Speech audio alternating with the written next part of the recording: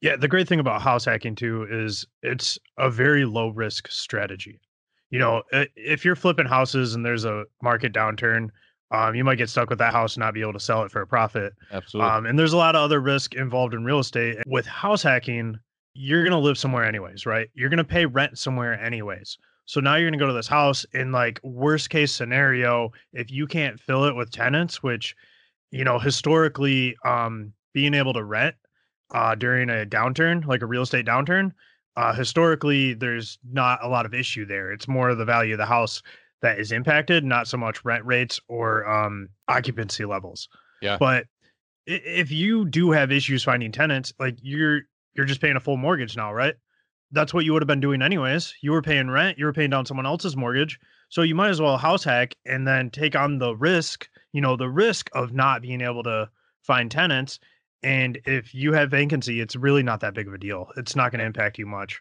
Absolutely. And so, like, two things to consider for people is number one, if you look at the rent rates from 2007 to 2012, which was, the peak of the housing market in 2007 and the bottom of the housing market, which was 2012, rent rates plateaued. They didn't go down. They didn't go up. Depending on the market, if you look at the U.S. market in general, they plateaued, meaning that they just flatlined. All right. And so even in downturns, people actually need more rentals. If there's a downturn in the future, generally speaking, it means that people are losing their primary residences. So what does that mean? It means that they turn to renting, right? Or this whole push for work optional or the ability to have freedom and people traveling and stuff. That means that more people are going to be renting. People don't want the liability of owning a house and being stuck in one location. They want to be able to move around, so they rent.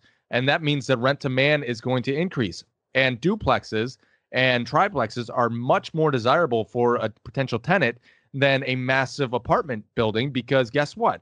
If you only have two or three tenants, it means that it's a better general experience for the tenant rather than a massive building that, generally speaking, is going to have issues. You can have issues with tenants making noise and all the other issues that come with it.